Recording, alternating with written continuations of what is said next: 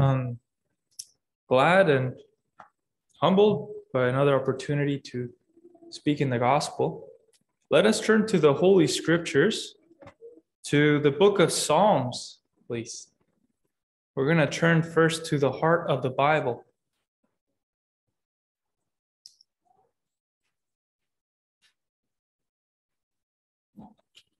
To Psalm 22.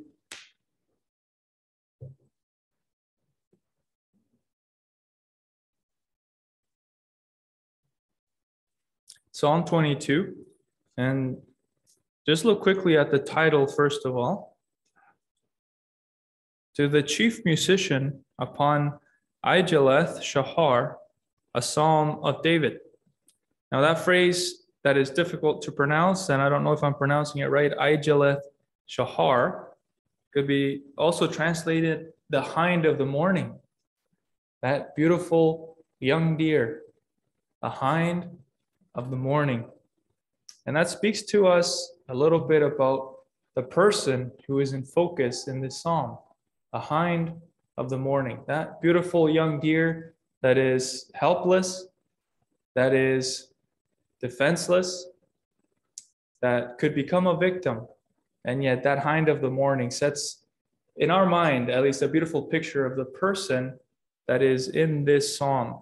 And yet what a contrast when we look at the experience that is described in these verses that we're going to look at right now. A very awful experience.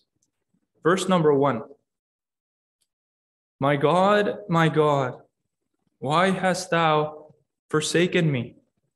Why art thou so far from helping me and from the words of my roaring? Verse 6. But I am a worm and no man, a reproach of man, and despised of the people. All they that see me laugh me to scorn. They shoot out the lip. They shake the head, saying, He trusted on the Lord, that he would deliver him. Let him deliver him, seeing he delighted in him. But thou art he that took me out of the womb. Thou didst make me hope when I was upon my mother's breast. I was cast upon thee from the womb. Thou art my God from my mother's belly. Be not far from me, for trouble is near, for there is none to help. Many bulls have compassed me. Strong bulls of Bashan have beset me round. They gaped upon me with their mouths, as a raven and a roaring lion.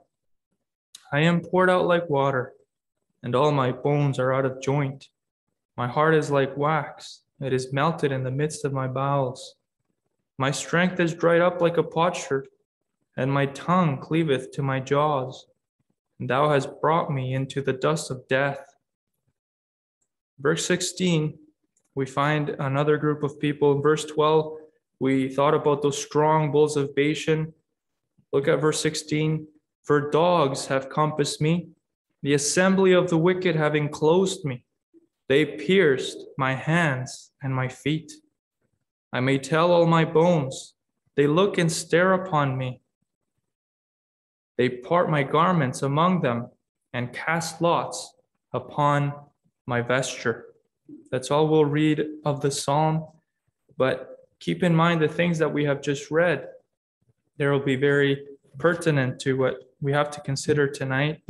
Let us turn now to the New Testament to see the fulfillment of this dark experience, to the book of Mark and chapter 15.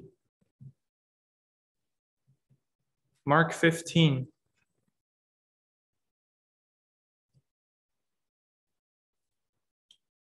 And verse 11, beginning at verse 11.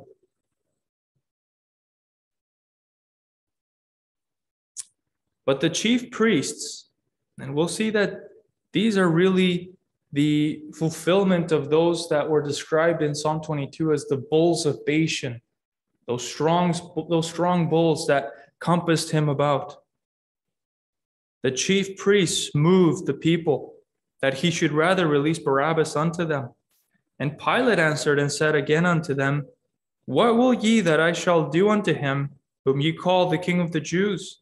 And they cried out again, Crucify him. Then Pilate said unto them, Why, what evil hath he done? And they cried out the more exceedingly, Crucify him. And so Pilate, willing to content the people, released Barabbas unto them, and delivered Jesus, when he had scourged him, to be crucified. And the soldiers. And we'll notice how these are really fulfilling the second group that we're thinking about, the dogs that compassed him about, that surrounded him and attacked him. And the soldiers led him away into the hall called Praetorium, and they called together the whole band, and they clothed him with purple and plaited a crown of thorns and put it about his head and began to salute him, Hail, King of the Jews! And they smote him on the head with a reed and did spit upon him, and bowing their knees, they worshipped him. And when they had mocked him, they took off the purple from him and put his own clothes on him and led him out to crucify him. Verse 24, and when they had crucified him, they parted his garments, casting lots upon them. Imagine that. That's the last verse that we were reading about. What every man should take. Jump down to verse 29. And they that passed by railed on him, wagging their heads and saying, Ah, thou that destroyest the temple and buildest it in 3 days, save thyself and come down from the cross.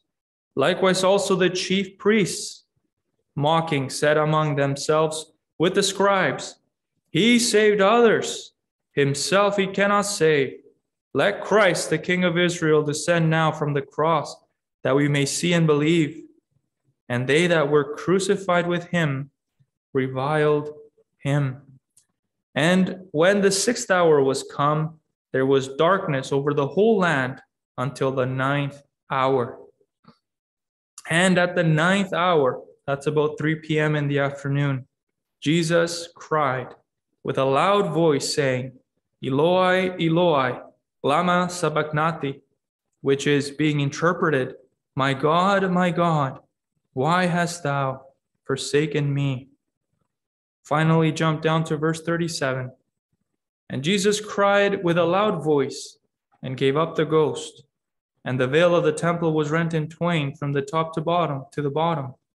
And when the centurion, so that's the captain of all the soldiers there, which stood over against him, saw that he so cried out and gave up the ghost, he said, Truly this man was the Son of God. One last verse, next chapter 16, verse 6. Looking now at 3 days on the 3rd day, the first day of the week like today. And he saith unto them, Be not afraid, ye seek Jesus of Nazareth, which was crucified. He is risen. He is not here. Behold the place where they laid him. May God bless the reading of his word. We began in Psalm 22, written 1,000 years before Christ. It spoke about an awful experience, about someone that would go through something that none of us have experienced.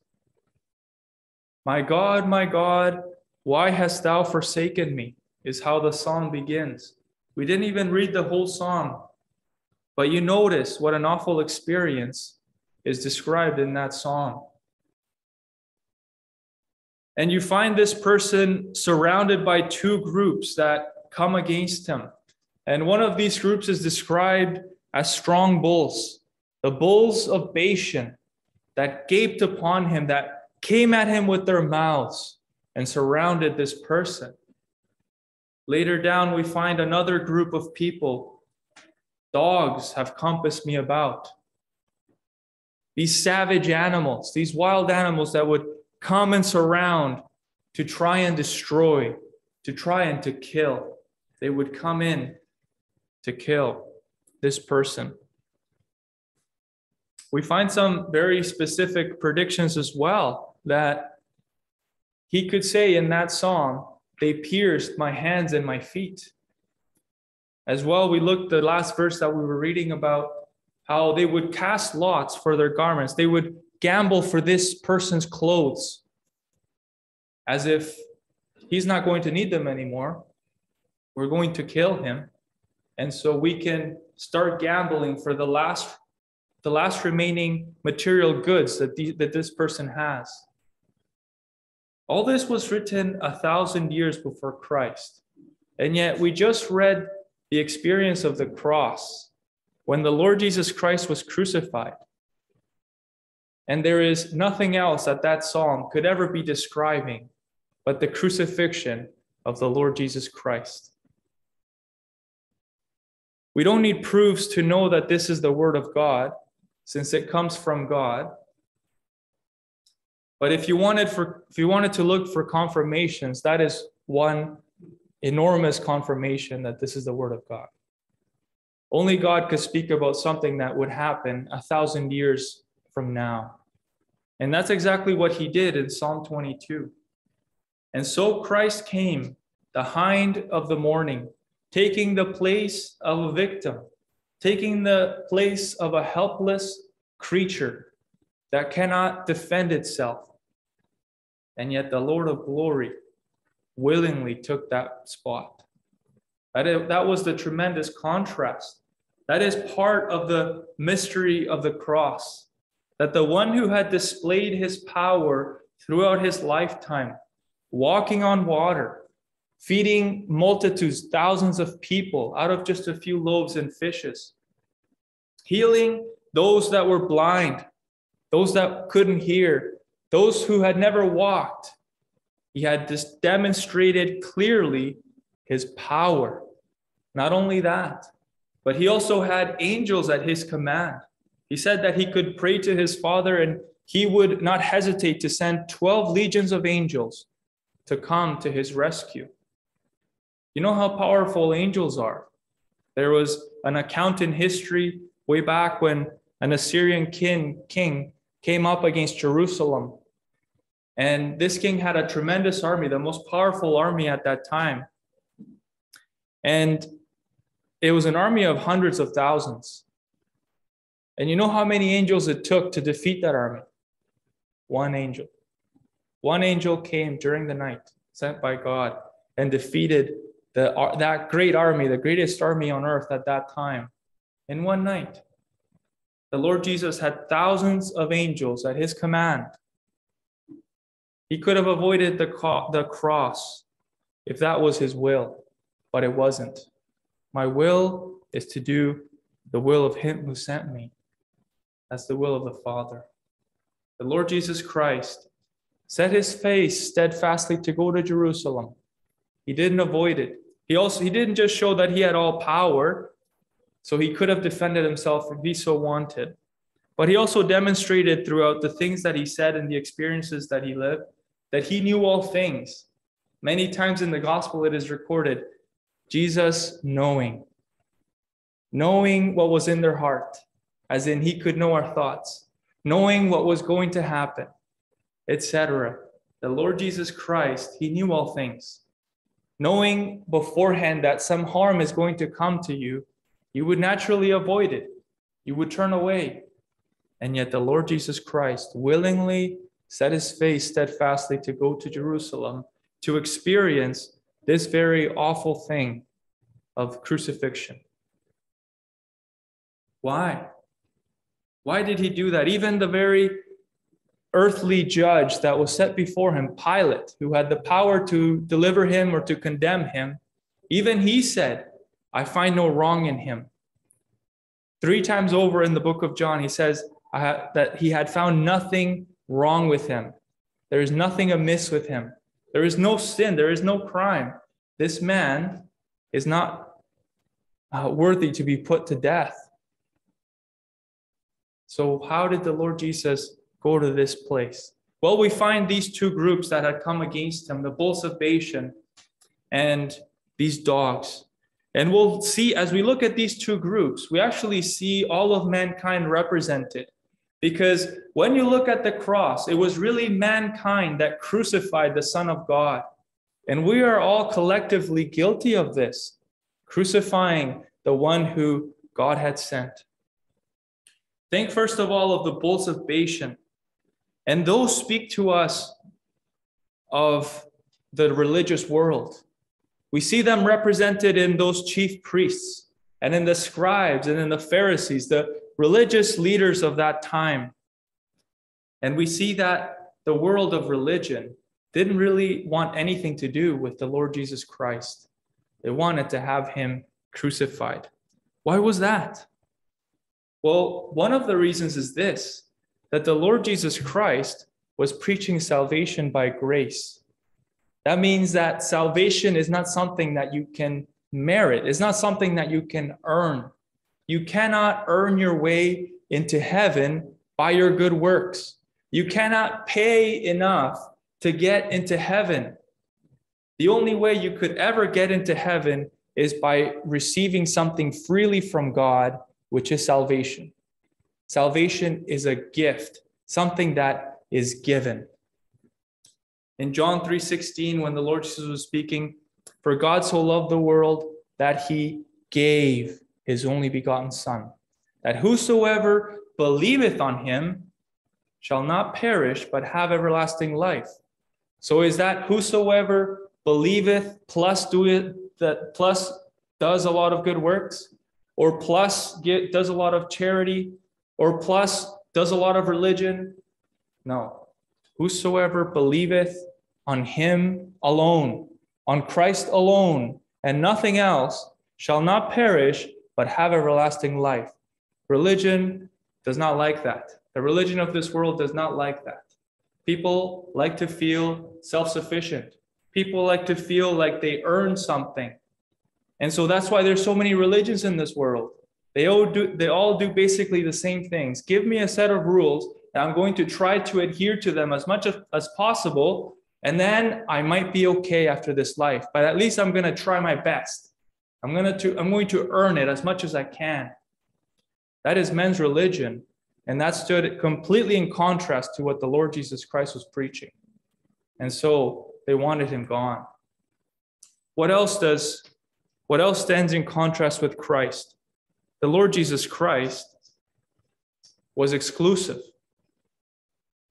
Now, on one side, I want to say that he is very inclusive because the salvation that he brings is for the whole world.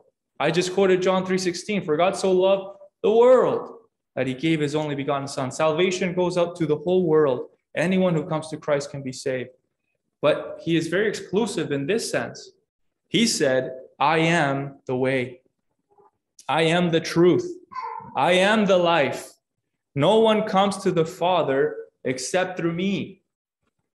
Men's religions doesn't like that. They don't like that. People like to think that there's many ways to God, that you can just go out and explore and everyone will eventually find their way to God somehow. Every way leads to, just like we have that expression, every way leads to Rome. People like to apply that spiritually, and they think that every way leads to God. It is not true. The Lord Jesus Christ very clearly said, I am the way. There's no two ways. There's no three ways. There is no other way. If you ever want to be in heaven, if you ever want to be right with God and have eternal life, there is only one way, and it is through the person of the Lord Jesus Christ. And finally, why did they not like Christ? Not just because he was preaching a salvation that is freely given from God, something that we can't earn. Not only was he very exclusive in that he said, I am the way, but also he was God in the flesh. John chapter 1 tells us, in the beginning was the Word, and the Word was with God, and the Word was God. Verse 14 of that chapter tells us that the Word was made flesh. Very clearly, the Word is God, the Lord Jesus Christ, and he was made flesh. He became flesh when he was born in Bethlehem 2,000 years ago. The Lord Jesus, is God in the flesh. This is a God who has come down into this world. This is a God who has come down and seen us face to face. It is a God who has chosen to reveal himself very clearly and plainly. But mankind like to be away from God. That's why we like to muddle things and make things kind of cloudy and hard to see. And so you look in Eastern religions and you see that there's millions of gods. And you look in even religions where people believe in only one God, but it's a God who is far away, who cannot be known. But that is not the true living God. The true living God came into this world. The Son of God, the Lord Jesus Christ was his name. And he unfolded unto us all that God is. And now it's not some fuzzy thing to know who God is. You can really see who God is in the person of the Lord Jesus Christ. And so these three things really made the religious world not like him. And they wanted Christ crucified. But that wasn't all. We find that the dogs, those savage animals, also compassed about and wanted a piece of this person. And they wanted to destroy and to kill him. And this group now represents the rest of the world, the secular world, if you will. And that has a lot more to do with Vancouver today. This group was represented by those soldiers, those Roman soldiers, the representatives of the global empire at that time. They were representatives of Rome. And those cruel soldiers came and they mocked the Lord Jesus Christ. And they poked fun at him. They were just looking for some entertainment. They were looking for some pleasure. And they went and they beat him and they scourged him. And they put on him a little robe and they pretended like he was a king. And they eventually were the ones who physically drove those nails through his hands and through his feet and crucified the very Son of God. Why had they become soldiers? Many became soldiers at that time, looking for power, looking for fame. They wanted to grow themselves up. They wanted to be seen by others. And isn't that what is so popular today, especially with social media?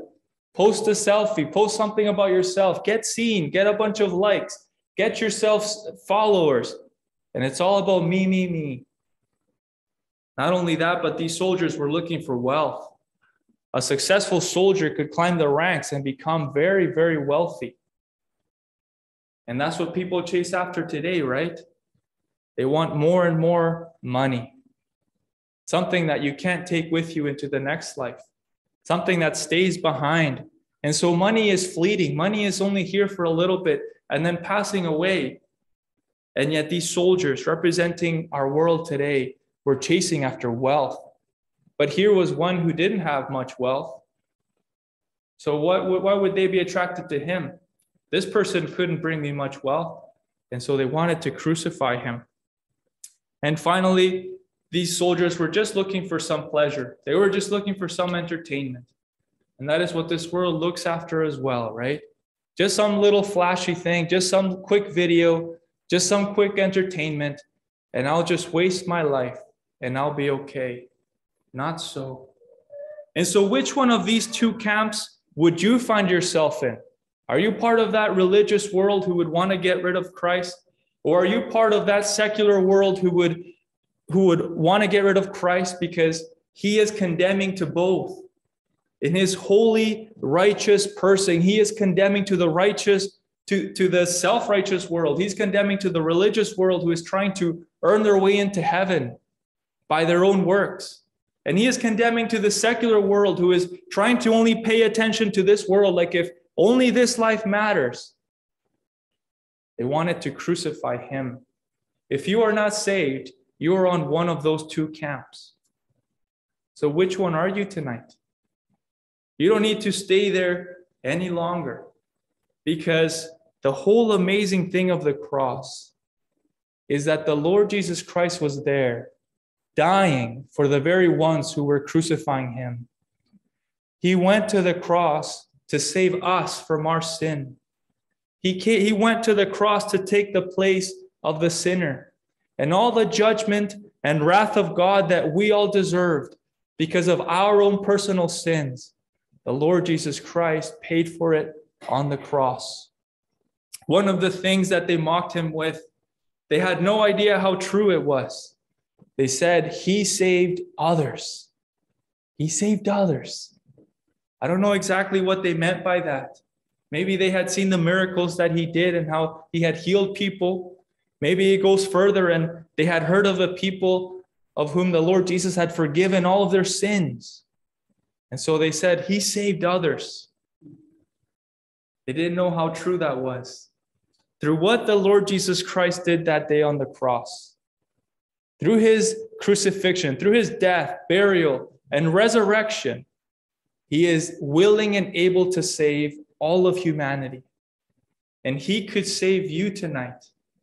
The Lord Jesus himself died on the cross, the holy, righteous Son of God, paid the infinite price to make salvation available to the whole world. He paid it all. He did everything that had to be done to bring a sinner back to himself, to open the gates of heaven for a sinner like you and like me. So all that is left for you to do is to trust in him. He that believeth on the Son hath everlasting life. So what do you have tonight? Do you have religion? Do you have wealth, fame? Do you have this world's entertainment? Or do you want something better?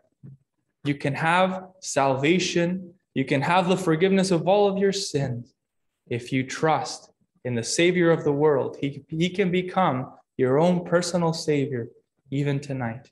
May you do so. May God bless his word.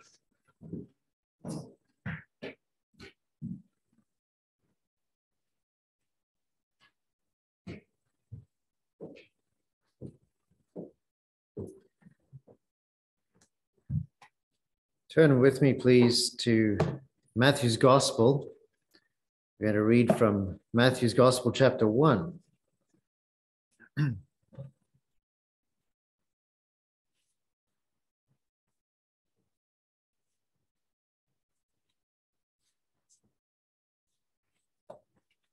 Beginning of the New Testament, for any who are unfamiliar with the Bible. It's the first book of the New Testament.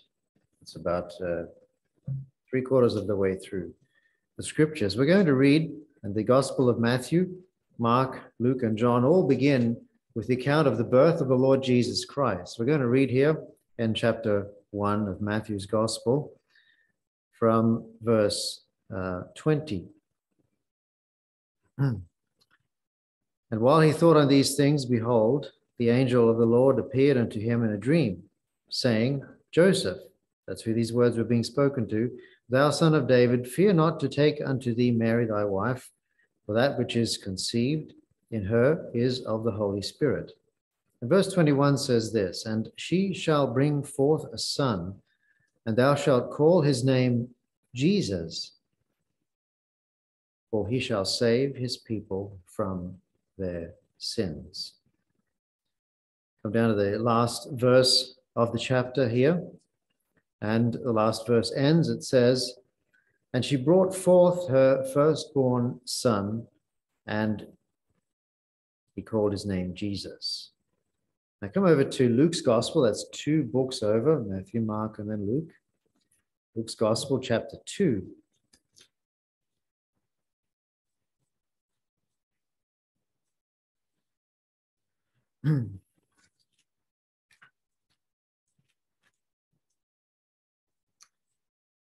Luke's Gospel, chapter 2 here, and verse 7.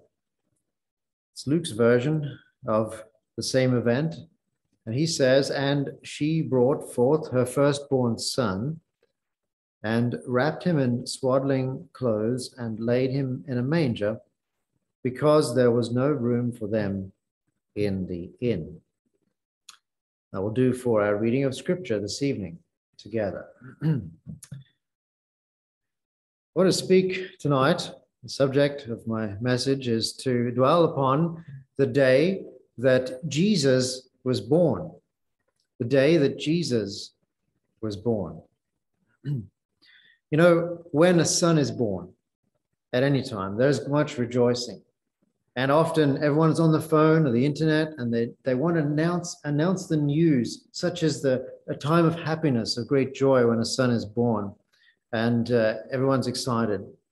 Well, at the birth of Jesus, the Son of God, at his birth, God shared the news of his birth in amazing ways that the scriptures have recorded for us to a variety of people. Hebrews actually tells us, later on in the New Testament, it actually tells us that it was declared unto the angels. There was a declaration of the angels that said, unto which of them has he at any time called them, this day have I begotten thee. And so God shared the news with angels. And so that declaration to all creation, which includes the angels, would be that he's a son before all. That's the point of Hebrews. He's a son above all, before all. And then the news of the birth of Jesus was shared with shepherds, just humble men, not rich men by any means, or great men in the world, but shepherds. And they received this message, unto you is born this day in the city of David a Savior, which is Christ the Lord. And so when God revealed the message of the birth of Jesus to shepherds, it was that he was a Savior to all. Isn't that tremendous? A Savior to all. What a gift from God. And then we're told that God not only shared the news with shepherds, but far off in the eastern lands from Jerusalem, there were men who had been probably reading the Bible, and they had been looking for an understanding, to understand more about the promised Son of God who was coming. And we're told that they saw his star in the east, and they came. And so they said, when they came, where is he that is born King of the Jews? And so the birth of Jesus was announced to wise men, educated men, from shepherds to wise men, the scholars of the university of the day. And what they understood, as God revealed to them, was that Jesus was a sovereign, a king above all. Isn't that tremendous? And then finally, we have read here tonight of the birth of Jesus in these verses, where it said that she brought forth her firstborn son and wrapped him in swaddling clothes and laid him in a manger, because there was no room for them in the guest chamber. That's really the word. That's not a motel. It's not a hotel. And I'll explain a bit more about this. But the point is, he was born into a house of ordinary people.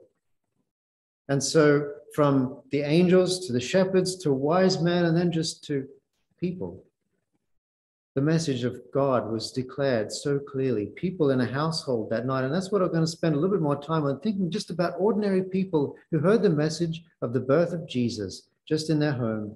And I want you to think, as we look at this together, I want you to think about this message of God and the birth of his son and all that it means that's brought to you. Because God brought the message just to ordinary people like you and me. And they heard the birth of Jesus, his name is Jesus, because he shall save his people from their sins.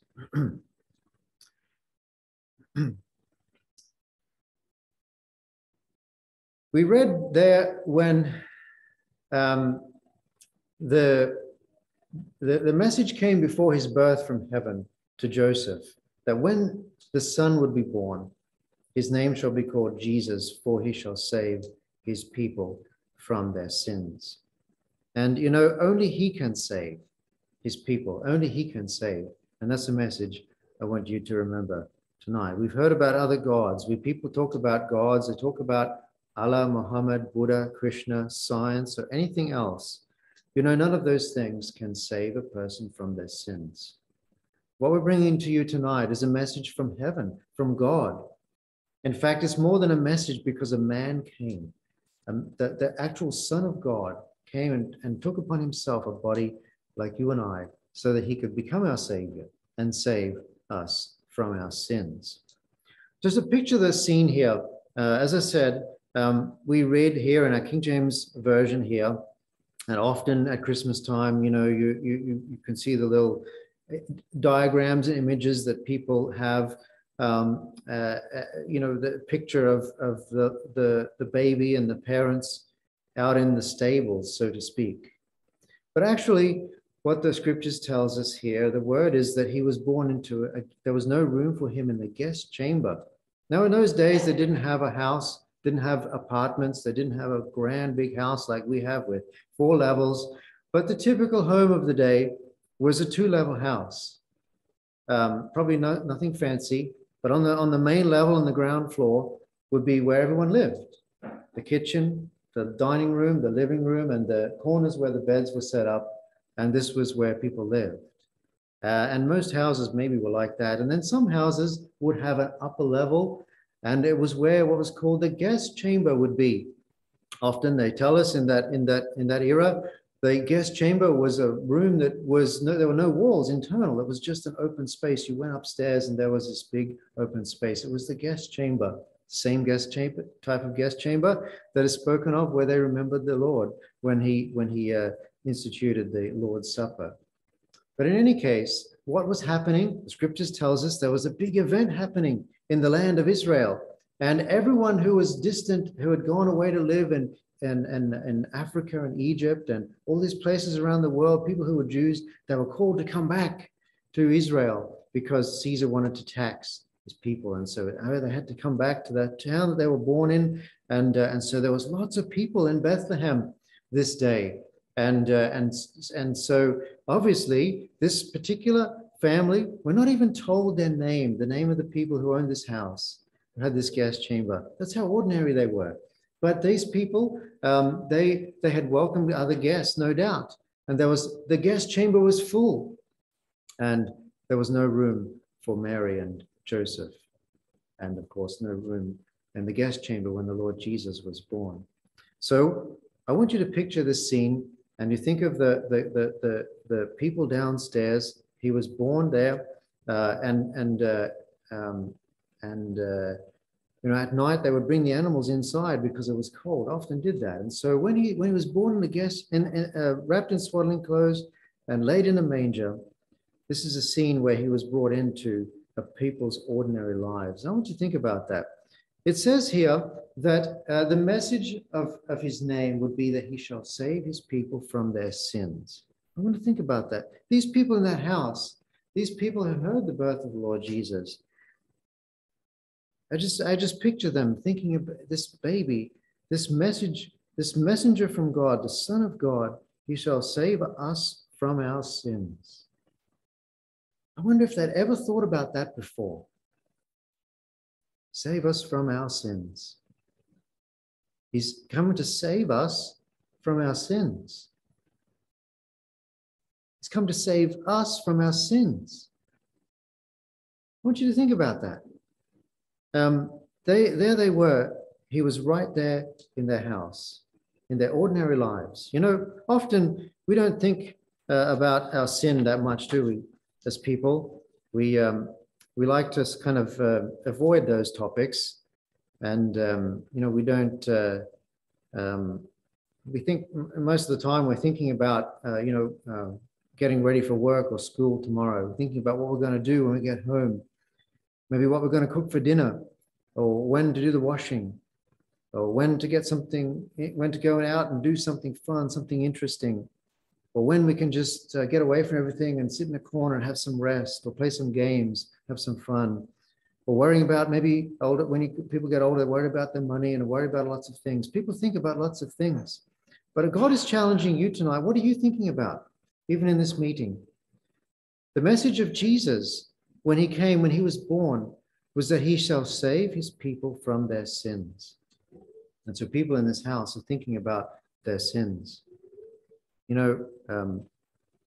That day that Jesus was born, that home was disturbed. It was disrupted. This message came to a busy home, no doubt. It was a busy time. The guest chamber is full. Can you imagine? Everyone's so busy running around. And yet to that busy home came a message. Stop. Someone has been born. He's come to save from sin, from your sin, And so a busy home, it was a bulging home, hardly any room. Often our lives seem like this, don't they? We don't have any room for Jesus, no room to think about these things. And we come and maybe come to a gospel meeting and we go and we just, our lives are so busy and we don't have any room. And God has a message for busy people like us who says, stop, come. My son has come to save his people from their sins. It was a burdened home. We know that because it was from their sins. That's why he comes to save. It's not if a person doesn't have a burden and doesn't feel that burden, then why would they need a savior? But he's come to save his people from their sins. And so what a wonder, what a joyful wonder it was the day that Jesus was born. And he came to save his people from their sins. You know, it's very personal, this message. It's not, the message isn't just that he came to save from sin. That sounds very nice, doesn't it? But it sounds very much, it's for someone else. But the message was he shall save his people from their sin. My friend, I want you to think about your sin. That's what God wants you to think about tonight if you're not saved. That's why he came.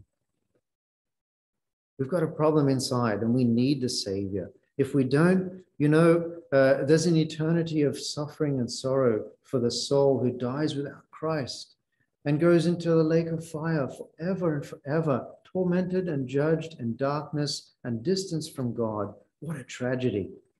What a tragedy. The Lord Jesus was willing to suffer on the cross. He was willing to go through agonies that we could never imagine. He was willing to do that, to save you from your sin. That's the only way he could save you from your sin. And so he came to do that. And then this message, he shall be called Jesus, or he shall save his people from their sins. We've talked about their sins. Now I want to speak about how that he shall save. You know, he came to save, but why did he come to save? He didn't just come to fix us up. You know, some folks feel like maybe, you know, I'm a little bit deficient. I'm a sinner and I'm a little bit short of what I should be. And so he's just come to fill up my deficiency, make me a little bit more acceptable. And they feel like they can do with 80% me and 20% of Jesus. And that's kind of how the natural mind thinks. We think we're not so bad as what God says. We think that we're better than what God says. We think he's not quite as good as what he says. And so we kind of pass it off in our minds and we don't take it that seriously. But my friend, he shall save. He came, he's the savior. He's the only savior for sinners. And even just in his name that God announced, he shall save. He came to save us because we can't be fixed up. We're not fixable. Have you realized that? What the Bible teaches is that as humans, as souls, as eternal souls, we are not able to just be fixed and tweaked and improved, and so that then we can be good enough to go to heaven. We are sinners, and sin has ruined us. And it has ruined every person who has been born into this world. We are not able to be in heaven. We are incapable and unable to be fixed. What Jesus does, he's come to save us from our sins, not to fix us up, not to improve us just enough so that he can get us to heaven, but to save us. A person who's perishing needs to be saved. And my dear friend, if you haven't trusted him yet, then you're perishing and you need to be saved. You're in great danger and you require rescuing. How does he save? Well, people in this household that we're thinking of, these ordinary people, they would have been Jews, and they would have understood when a person sins, what was required was that they were to take a sacrifice. In their day, they took a sacrifice, a little lamb or something, and they would take it up to the temple and they would offer it And they would realize that this animal is dying because God's righteous requirement says that a sin does require death. That's the punishment of sin. Isn't that awful? The punishment of sin, and yet the punishment of sin is upon us all until we're saved. And so they knew that that animal, that sacrifice, would die in their stead. And so when they heard the news that Jesus has come because he will save his people from their sins, they understood, surely they understood, that that's how he saves. He doesn't fix people up, but the wages of sin is death. We deserve to die. And the only way he can save us is to bear that punishment for us in our stead upon the cross of Calvary. And so that's why he went to the cross. And so there he died. And so he bore that penalty. He paid the penalty. The penalty was meted out upon him, laid upon him. And so that's how a person now is free. A person who trusts in the Savior is saved because their sins have been dealt with. And now they're a new creation in Christ. You see, you need the Savior. You need Jesus who shall save his people from their sins. Now, there's just one third little piece left in this saying that we've been looking at together that was announced by God on the occasion of the birth of Jesus. He shall save, we've considered that, from their sins, we've considered that, but this little piece in the middle, his people. His people. He shall save his people from their sins. How do I become one of his people? Well, we've been hearing it tonight already. By believing in the Lord Jesus Christ, and will be saved. You know, the Acts chapter 10, it says, to him give all the prophets witness that through his name Jesus, through his name, whosoever believeth in him shall receive remission, cleansing, wiping clean of sin. And so this is the message. That's how we can become one of his people. Every person who has trusted in the Savior, believed in him for salvation and trusted in him, turning away from their sin, every single one has been saved and is saved for eternity. He shall save his people from their sin. So God announced his name to many people. We've seen the responses of the wise men and the shepherds and the people who responded properly and believed the word and trusted in the Savior. But sadly, there were others who responded with indifference. The Bible tells us about those people to whom Christ meant nothing. And, Herod, he asked about where's Jesus being born? He's heard some news about the birth of this Jesus. Then he asked the chief priests, and they said, well, we don't really know, but we'll go look it up. And he meant nothing to them. And so they didn't really care. How tragic that those people who actually ought to have known their Bible the best in the land of Israel were the least who knew anything about him. And it's sad, isn't it? And if you've been coming to gospel meeting for a long time or even a short time, it's a tragic thing to have known and heard the message, but never actually believed it, and to miss out for eternity from the salvation that we've been speaking about. So which one are you in this story?